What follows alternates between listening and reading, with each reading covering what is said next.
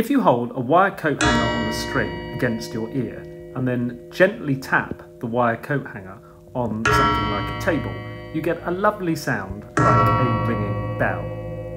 This is a lovely little physics practical to show that sound travels much better through a solid than through air. So once you've got your wire coat hanger on a piece of string, you just press it hard on the outside of your ear. You don't need to put your finger inside your ear. Then you just gently tap it on something like the side of a table, and everybody else barely hears anything, as you can see in this bit of video.